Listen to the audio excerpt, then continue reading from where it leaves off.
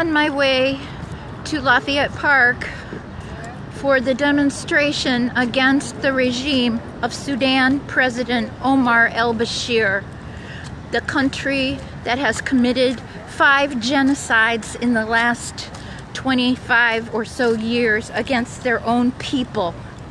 So I am going to join my friends from Sudan who are there to ask the United States to not support Omar al-Bashir, but to support the people who want freedom and democracy. I remember it was around Christmas time many years ago that the people of Romania overthrew Ceausescu. I watched it on television.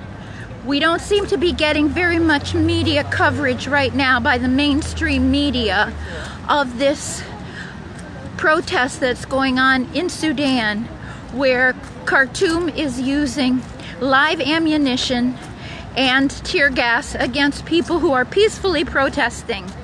They're protesting all over the country, and they are saying they want an end to this regime, this corrupt, evil Islamist regime that has connections to every terrorist group in the universe. Al-Shabaab, Boko Haram, Al-Qaeda, ISIS, Hezbollah, Hamas, you name it. And some of them have been graduated from the jihad training camps in Sudan.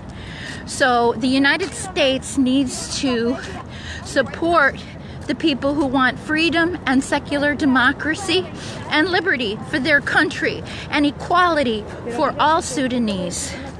I'm going to be down at the front of the White House with my friends, and we will go live again.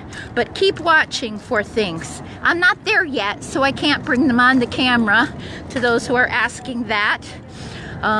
We'll see you when I get there. I'm walking right now, actually, to the White House. Thanks. Bye.